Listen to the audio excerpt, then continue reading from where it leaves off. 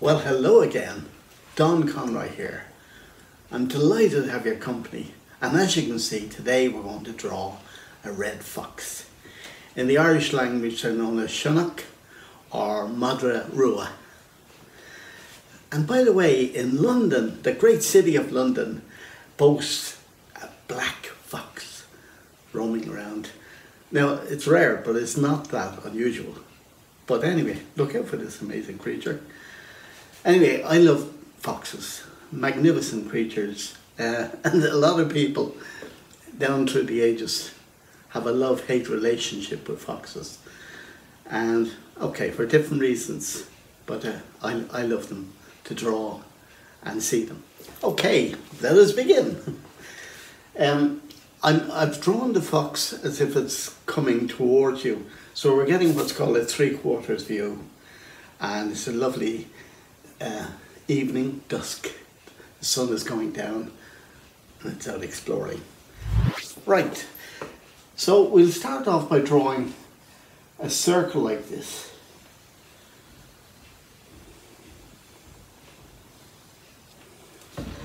And we'll put a line across like this and a line down, a sort of curved line like this. And then we'll indicate roughly where the eyes would be, where the ears would be, and the muzzle, the snout. Just think of a sort of a rectangular shape. So we bring it out like that, like off. This is just to put an idea into your head how it would look. And then tip at the nose there. And the body, because I've drawn it 3/4 view, it's sort of, just think almost like a barrel shape. Just a bit like that. And then the tail going off somewhere like that.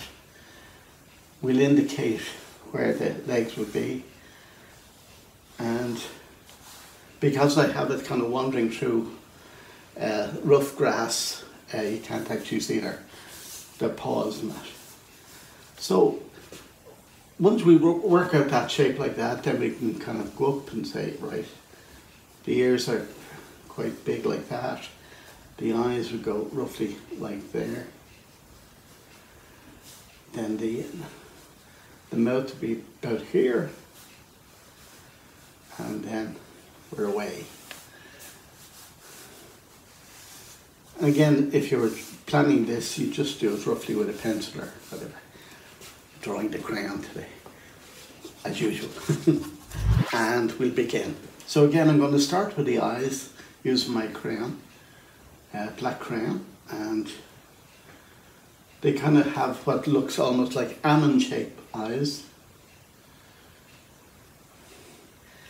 And we draw the muzzle right down like that, round like that, back up like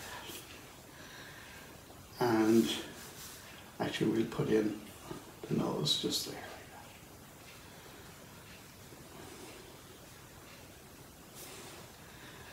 that. And then we put in the lower jaw like that.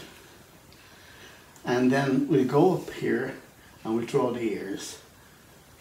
So their ears are black around the back anyway, and they're always fairly alert. In the countryside, foxes are very wary, naturally, because they get hunted by everybody from farmers to gamekeepers and stuff like that. So they have to be wary. In the city, foxes wander around. In fact, I was actually watching some geese one day, and I was near a harbour, and I was waiting for them to take off because it was near dusk. Suddenly a fox comes along, walks by the wall, and I was at an angle, so I was leaning like this. What's the fox do? Walks right between the wall and my legs. Wandered by. So they're remarkable creatures. The male is called the dog fox and the female is called a vixen. The dog has a kind of it barks, sort of sharp bark, like it make three kind of bark calls.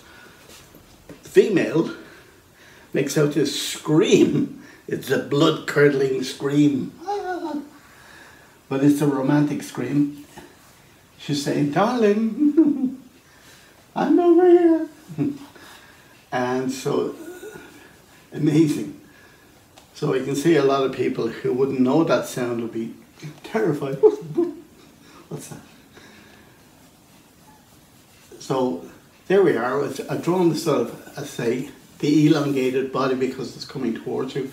The head naturally is bigger because it's up close like this. And now what I'll do very quickly is just indicate here, which is a fence. And I'm just going to roughly indicate the sun going down like that. And a few long marks like this to indicate the long grass. By the way, the young are actually kind of chocolate brown when they're born, usually 4 or 5 of them in springtime, because the mating begins in December to February roughly. And they're great because they're very adaptable. They live in different habitats. Even an old shed in somebody's back garden, they're very happy to use, little plastic pallet. Inexpensive, handy. I'm just going to put a little bit of paint, and I'm using what's called gouache. Gouache is a lovely watercolor paint, but it can be quite opaque as well, so it means you can kind of put it on a little bit heavier too. So this, doing this very quickly, but this colour is called burnt sienna. I'd say if you've got your crayons or your colour markers, try and do something similar colour-wise.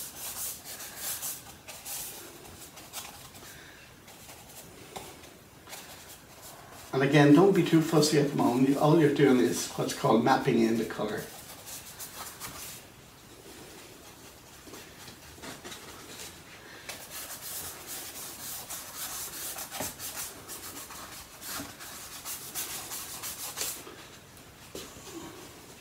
So well done on all the pictures that you've been doing. I'm very impressed. It's good to see you're enjoying it.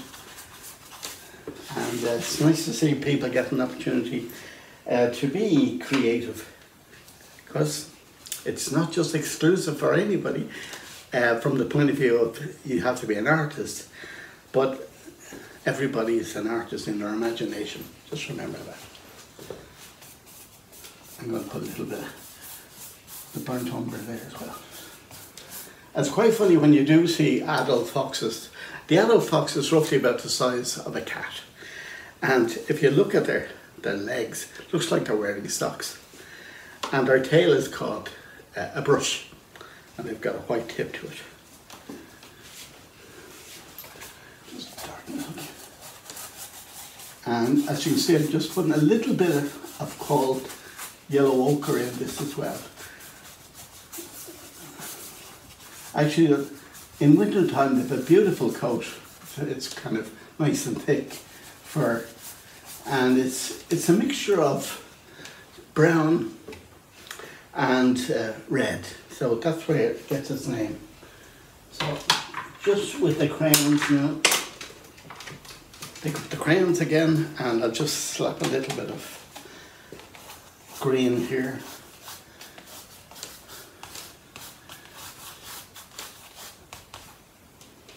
I want to do the eyes. Just, the eyes are quite dramatic.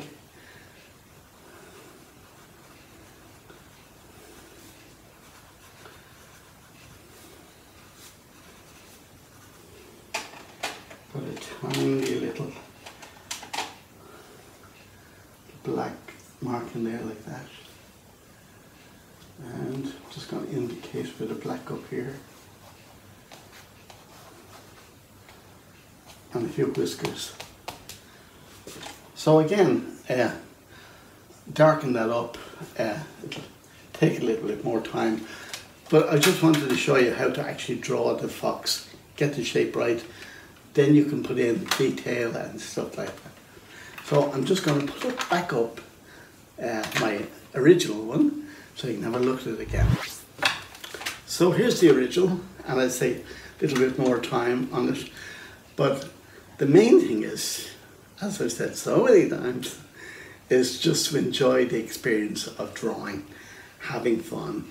Look always, as I say, for the shape and the form, and look, watch out for this remarkable creature.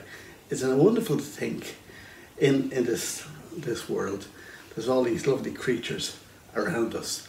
A lot of us don't see them, but we should look out for them. Until the next time, do take care. Bye. And don't forget to hit that like button and subscribe if you wish.